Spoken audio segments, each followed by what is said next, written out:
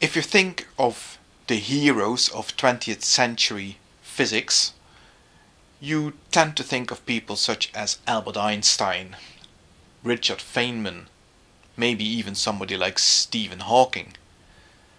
One name that is not as well known with the general public is the name of Paul Dirac.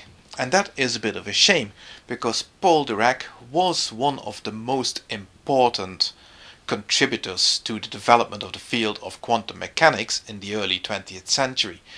He has contributed an awful lot to theories of physics. He was the person who predicted the existence of positrons, for example.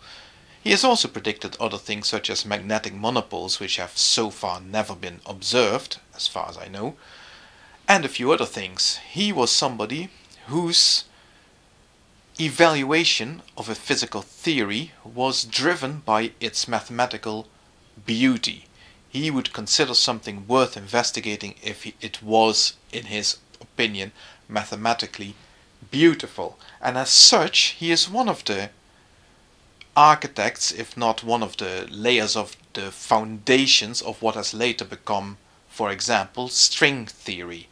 That is also based on the same sort of principle as the one that was driving him, this guiding by physical and mathematical beauty.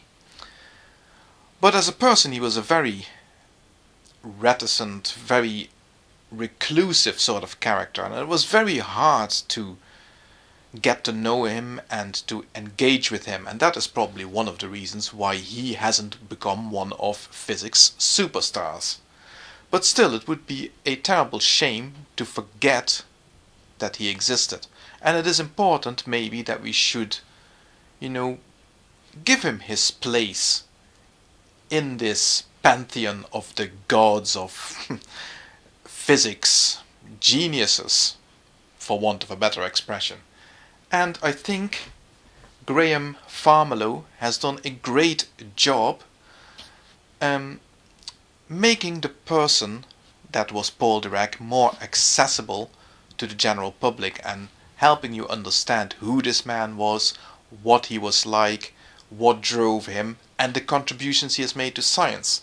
So with that in mind, I thoroughly recommend this book here, titled The Strangest Man, that goes through Paul Dirac's life, explains, to some extent what may have caused his reclusiveness, his quietness, his awkwardness around people.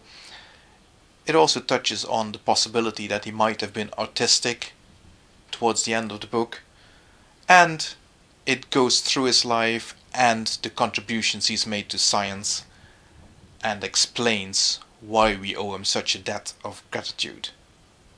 He was a very interesting character, and the book is great, not just from a perspective of finding out what he has contributed to science, but simply in order to read about a very interesting life indeed. So, Graham Farmelo, The Strangest Man. Enjoy.